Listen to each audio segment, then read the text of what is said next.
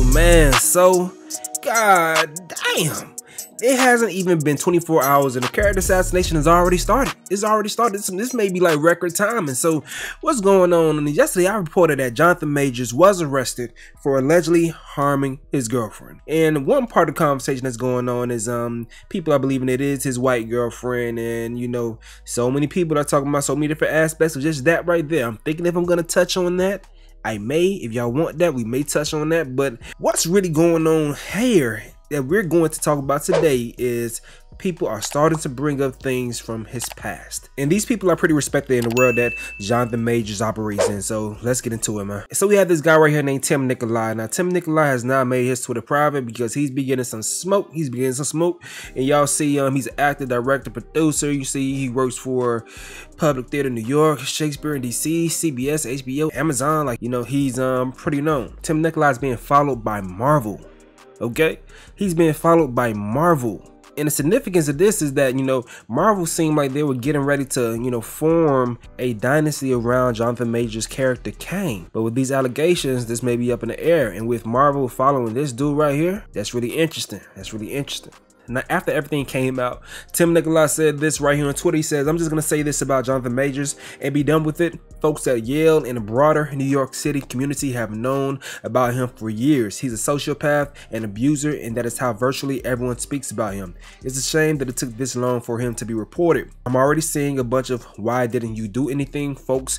People have tried, ultimately needed a victim to come forward. It's both simultaneously awful to know he is still doing this and also a relief that he may never get to again. A bunch of us are close with people, and sometimes multiple people he has directly harmed. I don't know if they will speak on him. It is completely their decision. Probably gonna delete this when it turns into active harassment, which is inevitable. On here, it won't matter. I'm sure other folks are already verifying." There's some more tweets that I seen before Tim Nikolai's page went private, and people were challenging him, and he said, "Listen, I spoke to these victims before. I heard their stories, and they're actually texting me right now. If they want to come out, they will come out, speak on it. Just give it about a week." That's what this guy's saying. Just give it about a week. No, in reference to him saying the broader New York City community, he's speaking on the theater communities, and he referenced the time between 2012 and 2017 to go ahead and give a range where these people, you know, knew each other and operated around each other. Now we're gonna get to what people were saying about Tim Nikolai, but this right here is really interesting too. So this says this person tweeted and deleted a month ago. They confirmed it was about Jonathan. So this was February 14th, 2023. Before things went crazy about Jonathan Majors that we just found out, of course, yesterday. This person, A.B. Allen, that person is also in the Hollywood acting world. His person also works in that world. So they saying there's a particular actor, relatively new in the scene, who Twitter has violently fallen head over heels for, who is in actuality is a vicious, cruel, abusive human being, both professionally and in his personal life. And every new viral thirst tweet about him drives me insane." And this person says, "Now we know who this tweet was about."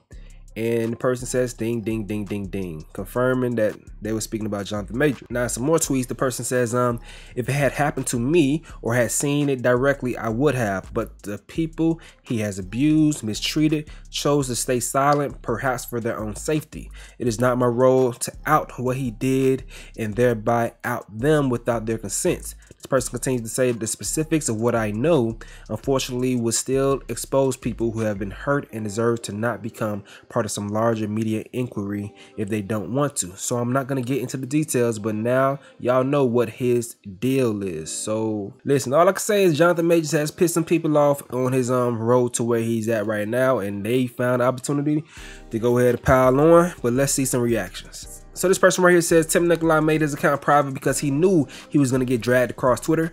Where was that reveal about Jonathan Majors when he was climbing the Hollywood ladder? Wait and see before you jump the gun. If he's guilty, he's guilty. If not, be quiet." And no, I'm not defending him, but I'm also not going to get on the bandwagon and start pointing fingers before I get the entire story. I have a lot to say about this, but I'll keep that amongst friends. If you know, you know. This person says, "So the Twitter equivalent of 'I heard he was terrible when he was younger. I know people. This is lazy.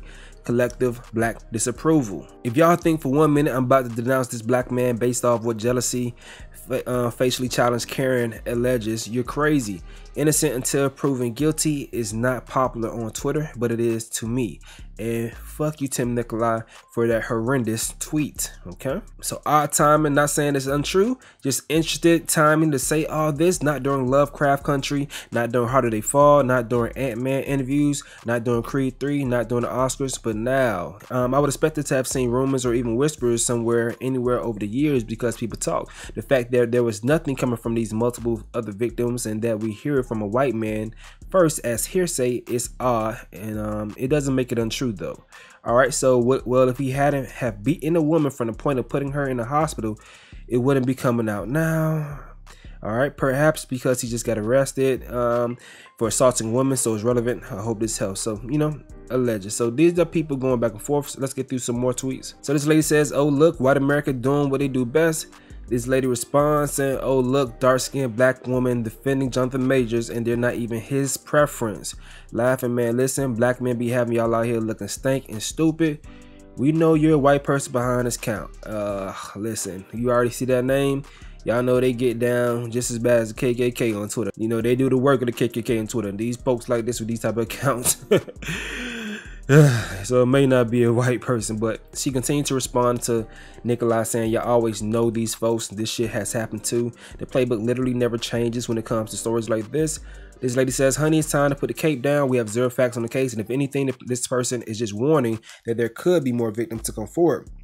We're making this a black versus white thing when this is strictly domestic so far. Let's not take it too far too soon." So yeah, man, that's why I'm pretty much on it myself, but I still want to just, you know, just observe how people receive this information, because we've seen so many different cases in the past, and I'm wondering if people are growing and becoming more, you know, better when it comes to approaching these sensitive topics. You got one situation where two people could possibly be victims. One person possibly is a victim of domestic violence. Another person is possibly being a victim of being lied on about domestic violence. And in both ways, when it comes to me just personally just covering a situation like this, I want to be sensitive to everyone that's experienced both ends of the spectrum. So all I could do is just gather information, see things come across. But as I've seen these things play out, I can't choose a side right now. One, because I know women lie, and two, I know niggas are crazy. So I've seen both. I've seen some blind ass women, I've seen some crazy ass niggas. And somebody said something to me that was real important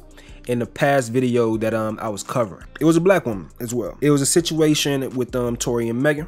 And I'm not gonna get into the back and forth as far as that. Based on what I was saying, the woman can tell that I was sincere in the way that I was covering the situation. But she told me straight up, "Listen, just because you as a man, a black man, wouldn't do certain things, don't mean that the next individual isn't capable of doing these things that you would never do." So with that being said, when it comes to covering these celebrities, we don't know these people. We don't. And yeah, I don't feel like it's too much for me to ask for, to hope that everyone receives the benefit of doubt when it comes to these situations, you know? But everyone in the world is not perfect like us.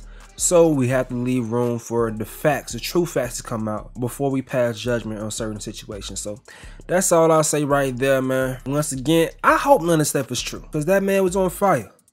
But if it is true, goddamn. Men all around, once again, dog, two things you got to control is controlling yourself and controlling people that's around you. Your relationship with your woman can either make you or break you. All right? Operate carefully in your love life. I'm going to sign out. It's your boy Stacy. Yo.